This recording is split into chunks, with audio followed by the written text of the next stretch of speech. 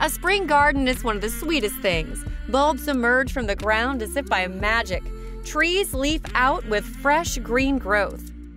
And flowering shrubs and perennials burst into bloom. There are so many things we love about spring.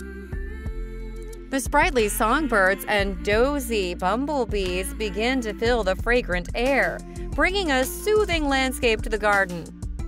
The evenings start to stretch luxuriously as sunlight hangs on later and later by the day. Of course, there are all the beautiful bulbs, blossoms, and magnolias too. And by mid-spring, almost all at once, all the delicious trees turn fresh and green. Knitwear is discarded to the back of the wardrobe, and seasonal garden design ideas come to the forefront of every grower and flower lover's mind. Here are some ideas to make your garden shine in the spring. If you have a ladder with 2 legs, ladder with wide tread can serve as a shelf for flowers. Did you know that any old wheelbarrow can become a spectacular new planter for your garden?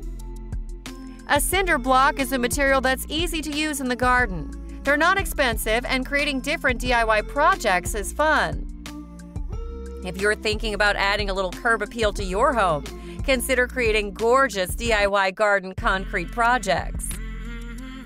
Plant your own vintage galvanized wash tub herb garden. The wash tubs make great containers and are the perfect size for veggies, herbs, and flowers. Adding new flowers to your garden is sure to bring delight to the eye and sweet-smelling fragrance to passers-by. Each bloom is to brighten days no matter where they're planted.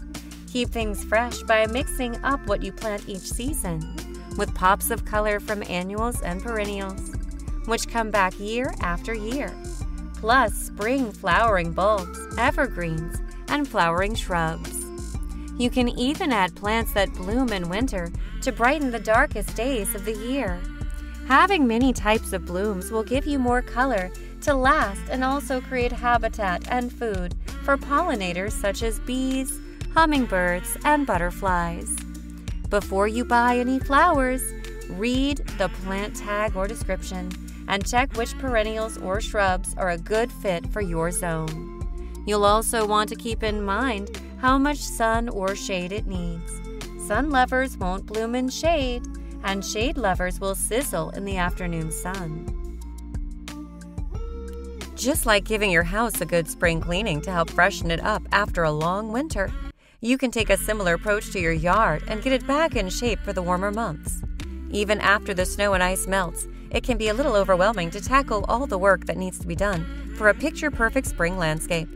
Use this checklist to help pace yourself as you get your flower beds, trees, shrubs, and other areas of your yard cleaned up. It's broken down into early, mid, and late spring, so you can plan out your garden cleanup tasks and hit each area of your landscape before summer arrives.